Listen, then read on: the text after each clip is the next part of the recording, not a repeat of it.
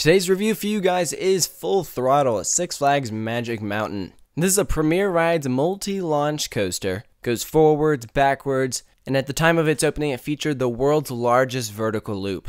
And that loop has quickly become an icon for the park. It's one of the first things you see when you walk in. It's pretty close to the entrance, but also at one point flies up over the Superman pathway. And when it comes back over, it actually goes over the original loop. So it is the only coaster in the world currently to have track on both sides. That spine is split between two sections of track. Now, it's my understanding that you can't have a car on both sides of the track at the same time. That'd probably put too much stress on it. But there's no denying that it is just cool to look at. And once you're actually on that loop, I mean, the hang time is insane. Probably some of the craziest hang time I've ever experienced. You feel like you're going to go roll back every single time. And I gotta say, overall, this is a really enjoyable coaster. By no means is it a perfect ride, but it is fun. And actually, of all of the roller coasters I rode at Six Flags Magic Mountain over the 2 days that I was there, this was the coaster I rode the second most. The coaster I rode the most was Twisted Colossus, but this was number 2. I feel like I really got a good feel for this coaster. I rode it in the front, middle, back, and I got a night ride. And I think the reason why I chose to ride it more than some of the other coasters there was just because the fun element is legit. This is a fun roller coaster. Now, is the theming great? No, not really.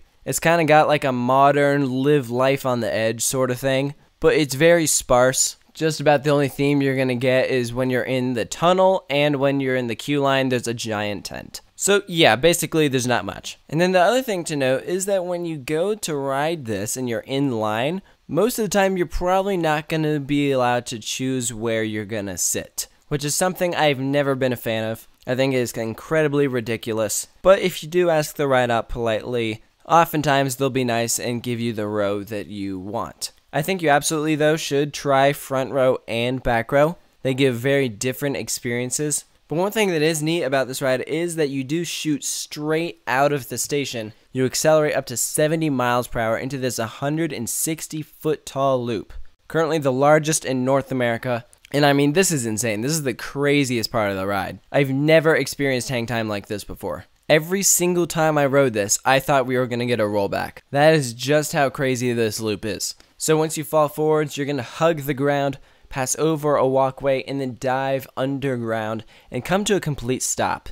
And this stop doesn't really seem necessary because the ride, I feel like, still had quite a bit of speed left in it. So I don't like how it abruptly stopped, but it does that so that it can shoot you backwards a bit, which I will say does kind of feel unnecessary. I mean, it's certainly kind of cool, but I don't know if the ride would have been that much better if when it dived under the tunnel, you just went straight into the second launch. I mean, if they did that, then the ride would have felt significantly shorter. So this backwards launch really does lengthen the ride. And some of the general public who have no idea that the backwards launch is even there are going to have a lot of fun with it. So after you do that, you're going to slide back down, accelerate forward, and pass over onto a top hat. And this by far was the biggest disappointment for me. Not the brakes on the final drop, because I knew that was coming. What I was expecting though was airtime. On top hats you always get airtime, and I was expecting some legit airtime over on this top hat, and there was absolutely none.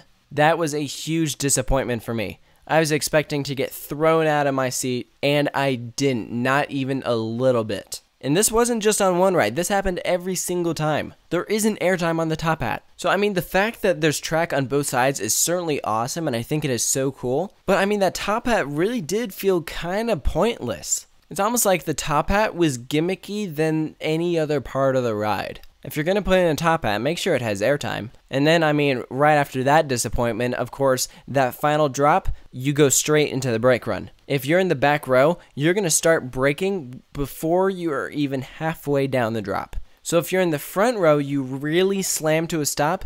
But if you're in the back row, I mean, you're going to be thrown up against the seat in front of you. So could the ride be longer? Absolutely. I mean, it's still a fun coaster, don't get me wrong. I had tons of fun riding this thing, but by no means is it a perfect coaster. That being said, I definitely think it is one of the best roller coasters at Magic Mountain. I'd probably put it in the top 3, definitely top 5. So for its final score, I'm going to give it an 8. And I feel like that's pretty fair. The main complaints here are the length of the ride, the lack of airtime, and the fact that the ride feels very gimmicky. But there are certainly plenty of pros. I think the launch is awesome. The backwards part is cool. You do get some floater air as you pop back up. And the hang time on the loop, I mean, that is just insane. And all of those elements definitely outweigh the bad. So that is why I gave it the score that I did. So let me know what you think of Full Throttle if you agree with this review. Post all those thoughts in the comment section below. And of course, stay tuned for more coaster reviews.